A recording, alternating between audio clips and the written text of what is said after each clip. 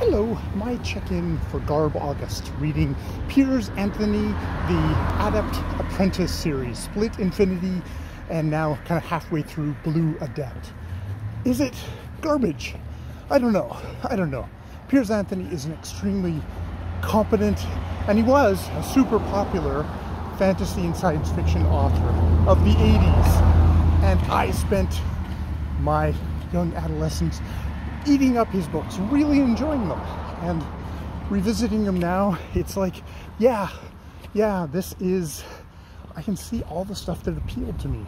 You know, his mastery of stuff, his, the games, all the massive amounts of wish fulfillment.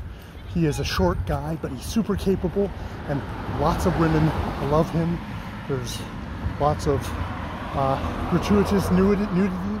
There's lots of implications of sex with kind of fadeaways, so you don't actually get graphic sex scenes, but lots for young adolescent mind to fill in.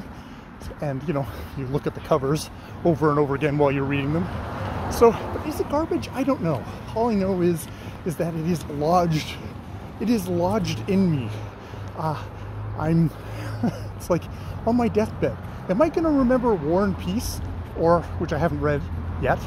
Or, maybe Anna Karenina? Am I going to remember that? Or am I going to remember Piers Anthony and all the jiggly women and all the silly kind of puns?